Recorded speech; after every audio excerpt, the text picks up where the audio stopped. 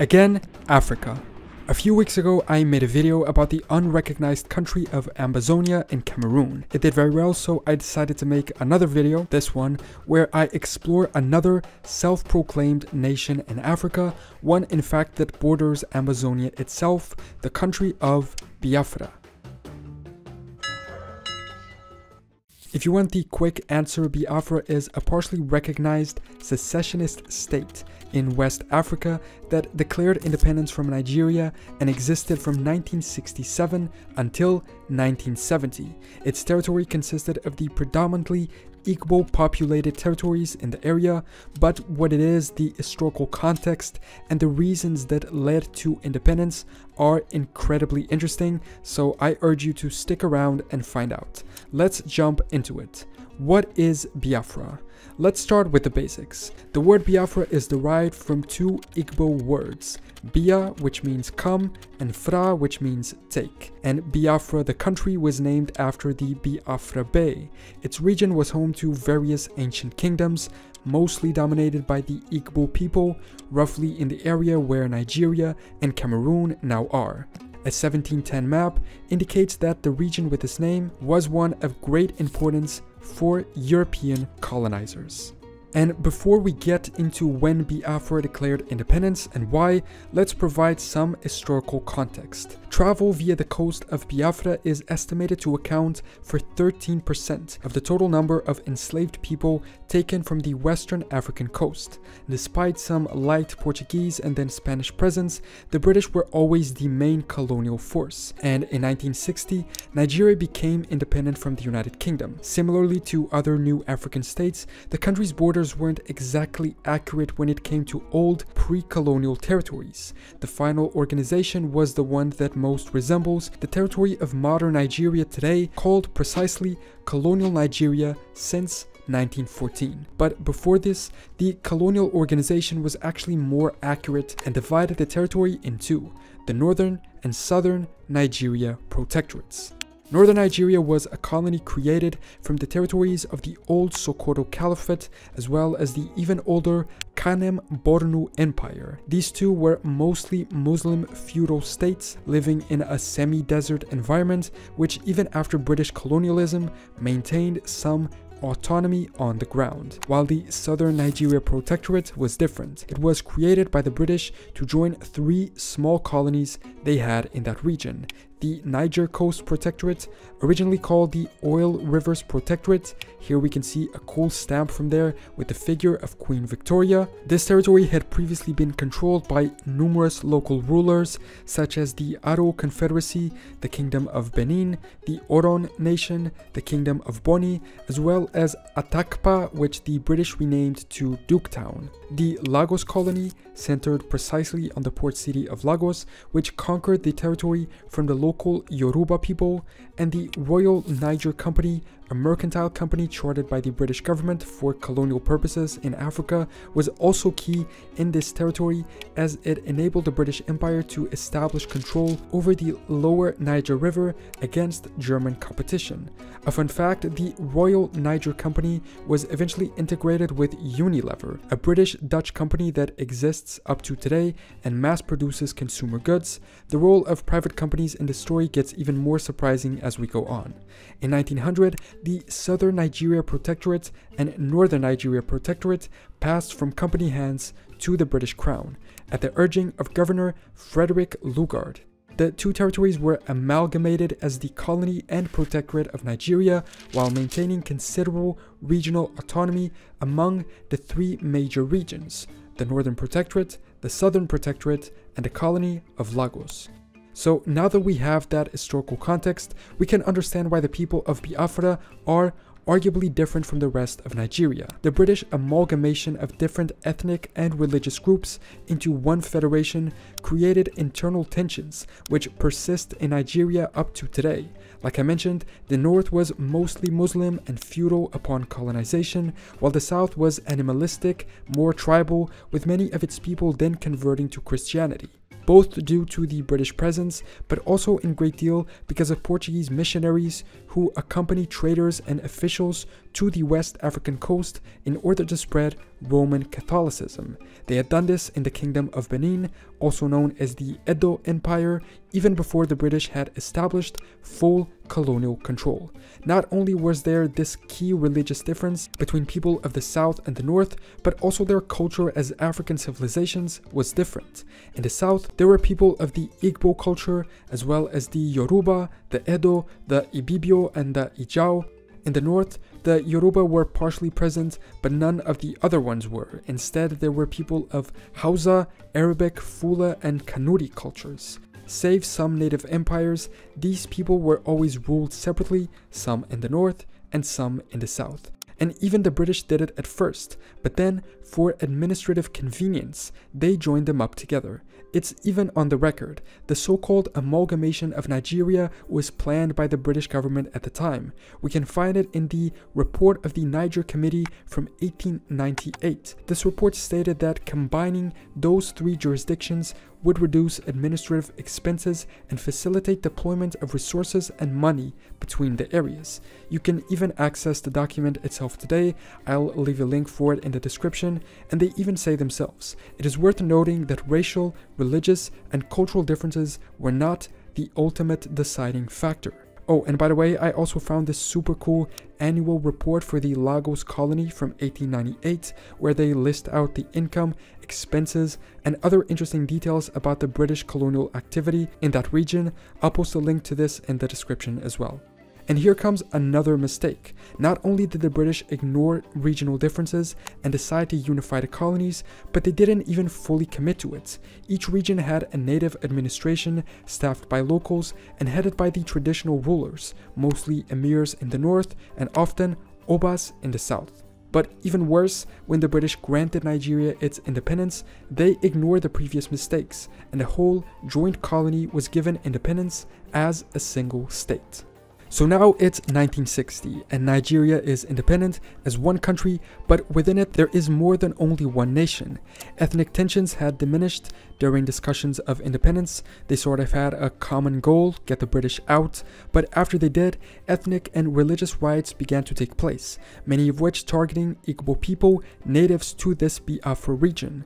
These escalated more and more, culminating in the 1966 Igbo massacre. About 300,000 people are estimated to have died, with 1 million being displaced. So after this, a group of military leaders from Biafra organized a coup to separate themselves from Nigeria and establish their own nation. In 1967, they held a vote and the local governor declared independence as the Republic of Biafra. Their chosen flag consists of a horizontal tricolor of red, black, and green, charged with a golden rising sun over a golden bar. The 11 rays of the sun represent the 11 provinces of Biafra. The colors were taken from the coat of arms of the Eastern Administrative Region, and in turn, that coat of arms was based on the colors of the Pan-African flag. Because of this, it's similar to, for instance, the flags of Kenya and Malawi. It was also the inspiration for the flag of the short-lived Republic of Benin, consisting of the Biafran-occupied Midwestern region of Nigeria. This is a little bit of a tangent to the story, but the Republic of Benin, which by the way has little or nothing to do with the actual country of Benin today, was another territory of Nigeria which Biafran separatists occupied. It wanted to remain neutral in the conflict, but Biafra was scared that the non-Igbo population would side against them, and so they established a puppet state there, naming it after the region's capital, Benin City, and using a very similar flag to the one they used in Biafra. The strategy backfired though, and the Biafran occupation of this region turned residents against the secessionist cause and was even used by the Nigerian government as supposed justification to escalate the war against Biafra. But let's get back to the main story. What happened after the Declaration of Independence? Nigeria obviously didn't like or accept this, and so they declared war and invaded the separatist region. The Biafrans weren't alone though. They were formally recognized as a sovereign state by Gabon, Haiti, Ivory Coast, Tanzania, and Zambia. This is an odd example. Usually these secessionist states are recognized by no one, and many other nations provided military or diplomatic support. Portugal, France, Spain, Israel, Rhodesia, Norway, South Africa, and the Vatican, as well as non-state actors such as Médecins Sans Frontières and some Catholic institutions. In fact, it seems the widely useful and well-known Médecins Sans Frontières was actually created because of the conflict in Biafra. Some countries were also more active than others in their support. Portugal, for instance, provided weapons and munitions, as well as medicine and food, which were airlifted from São Tomé e Príncipe. The new country's currency was even printed in Portugal in their national mint. It's odd how the regime supported an independence movement in Africa, but at the same time repressed independence movements in their own African colonies. France's role was also key. There are some reports of French oil company Elf Equitan taking part in aiding the Biafrans. After all, South Nigeria is where the country's valuable oil reserves are. The whole south of the country is richer due to its environment and coastline. One of the arguments for the British wanting to unify the two colonies was precisely to help financing the north via the south's income. The French bet on supporting the Biafrans was to establish a profitable relation in the future to exploit those oil resources. The United States were officially neutral, but there was strong public support for Biafra. The American Committee to Keep Biafra Alive was founded by American activists to spread pro-Biafran propaganda. And US President Richard Nixon was sympathetic to Biafra, accusing Nigeria of committing a genocide against them and calling for the US to intervene in the war to support them, being ultimately unsuccessful in his efforts due to the costs of the Vietnam War. Other than oil, one of the reasons why, for instance, France or the US sided with Biafra was the fact that Nigeria was supported by the Soviet Union, along with Egypt, in the conflict, as was the case with many other African nations at this time. The war lasted for 3 years, and by 1970, the consequences were awful. 100,000 soldiers died between both sides. The Biafran forces, although initially successful in some battles, were ultimately overwhelmed by the larger and better equipped Nigerian army. Over 2 million Biafran civilians died, both from the conflict but also due to famine, a consequence of Nigeria's naval blockade of the region. Foreign support was not enough to aid them, and so they were forced to surrender to Nigeria in order to stop the complete destruction of their people.